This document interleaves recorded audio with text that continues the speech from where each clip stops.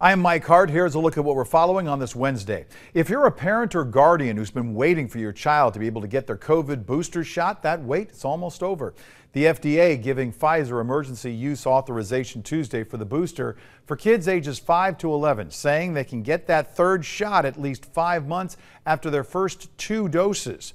The FDA says even though COVID tends to be less severe in children, the Omicron wave has seen more kids getting sick and some hospitalized. Michelle Corson with Kern County Public Health points out there's still a ways to go in bringing these shots to kids here in the state. This is all really important for people that have been waiting for their kids to get that booster dose. So this announcement is significant for families.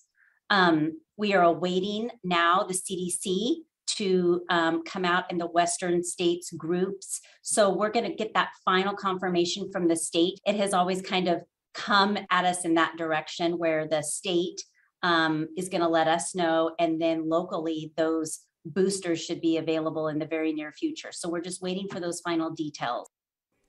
Corson adds that as they monitor the cases that are reported here in Kern County, getting vaccinated and your booster is still a vital tool in the fight against the virus. For a list of local vaccination sites, go to kernpublichealth.com.